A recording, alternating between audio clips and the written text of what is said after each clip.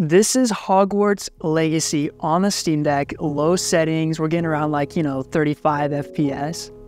And this is Hogwarts with Frame Gen turned on, and boom, 72 frames per second. And the latency isn't bad either. And if you have a ROG Ally X or like a Legion Go or anything with Bazzite on it, take a look. This is Witcher 3 on Bazzite, high settings, 30 FPS.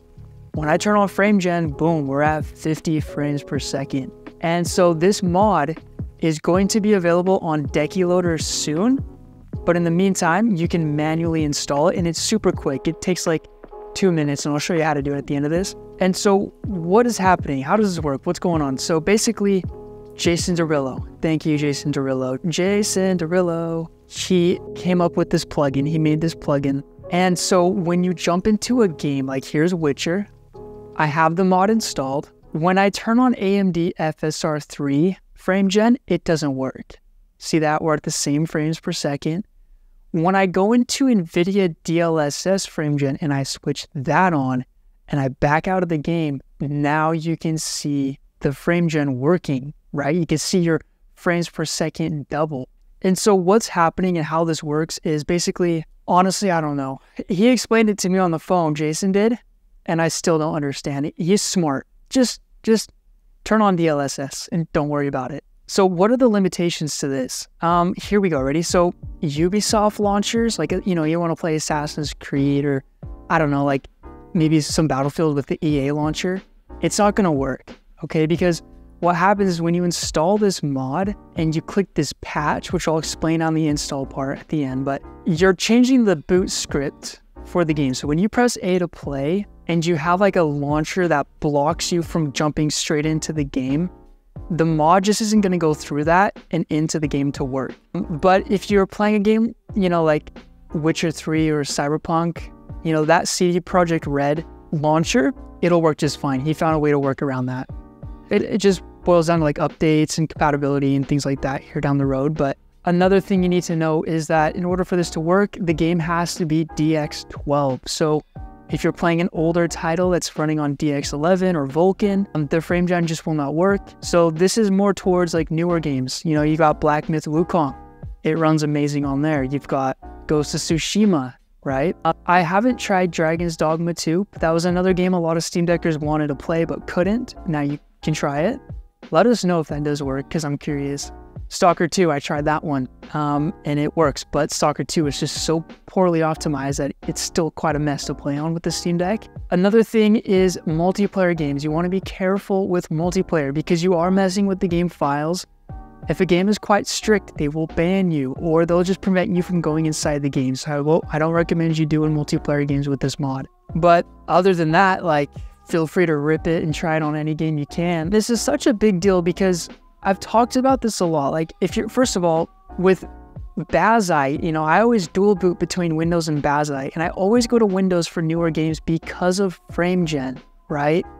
Now that we have this little mod, we're able to kind of get away with that booting into Windows all the time. And it's cool for the Steam Deckers, for us Steam Deckers out there, because as you know, it's kind of hard to run some of these newer games, like we're pushing it with the Steam Deck.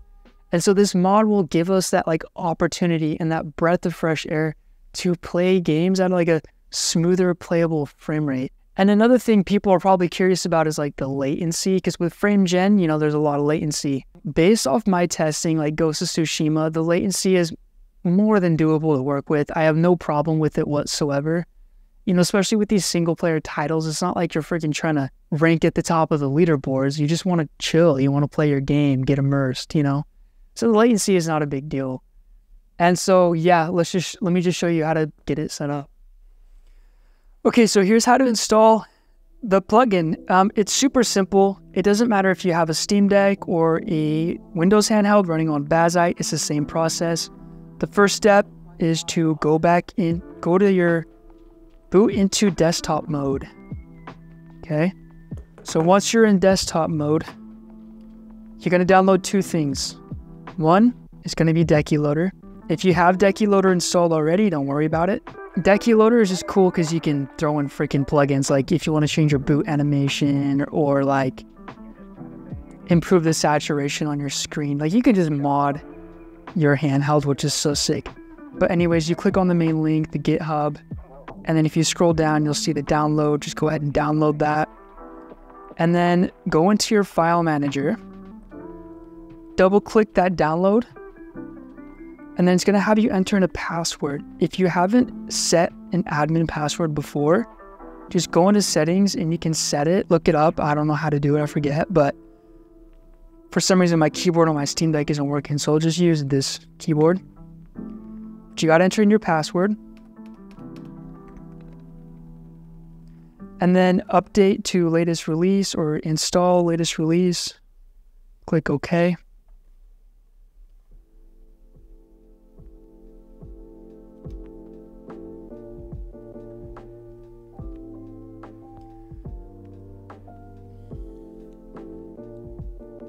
Install finished. Okay, Decky Loader's done. And then look up Decky Frame Gen, and you'll see it here. The Jason Derulo Frame Gen, click on that. Go to the latest and download the latest Frame Gen. Once that's downloaded, you don't have to do anything, just go back into game mode. Okay, cool. You're back in the SteamOS mode or like the game mode. Open this up, go down to the bottom, and you'll see your Decky Loader working. Okay. You won't see Decky Frame Gen. I've already installed it. But what you do is you go into settings, and once you're in here, scroll down to the bottom, turn on developer mode, and then go to developer, install plugin from zip file, go to your downloads, and there is your Frame Gen zip, install, and you're good. It's done. You're done. Now you have it installed, and if you open it, it'll say install FGMod. You click that, let it sit there till it pops green, and you'll see your games, right? These are all your games that you have installed. And so if I want to play Witcher, I only have to do this once. I find my Witcher and I click patch, okay? And so now the Frame Gen will work for the Witcher. And a way to check is if you go in your settings on the game, properties, scroll down, see how the launch options has a specific command, Gmod, FGMod. That means it's going to work. So all you got to do is just open your game. And once you're in the game, just go into your DLSS Frame Gen, turn it on, and you're good to go. This is a handheld focused channel. You don't have to sub if you don't want to, but if it's your vibe, it's your vibe. Tell me what I can do to make these videos better. Give Jason Derulo some love. Because this is a blessing. I'm telling you, this is a blessing. This is a dream come true.